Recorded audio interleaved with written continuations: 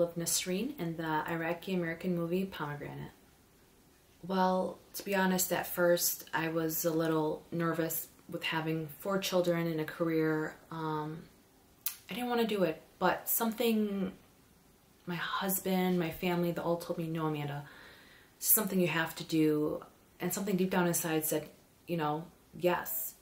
And by doing this, I honestly was blown away. Everyone in the movie that I met had such a pure, great heart, and just seeing how everything was put together was just an experience itself. And I learned a lot just about myself too, that I can't stop myself. I think it's very important.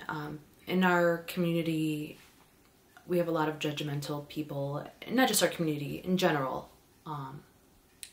in the Arab community, in the Chaldean. It kind of shows how at the end we are just normal human beings, and we are all the same people who have good intentions. And you know, people really need to stop with the whole this person's that you can't do this, you can't do that. I just don't believe in that.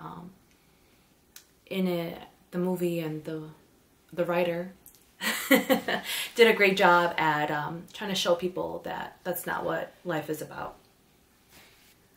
I connected with Nisreen, my character, I believe in a good way. She was Chaldean, which is what I am, who was a mother trying to take care of her children, which is what I do, but is very calm and just more reserved, which I am in general anyway. So it just kind of just acted like myself. So it worked out great. My experience working on this set was, honestly, I had fun. It wasn't work. I enjoyed myself, and when you enjoy yourself, you're not working, you're actually having fun. And I didn't want to stop doing this.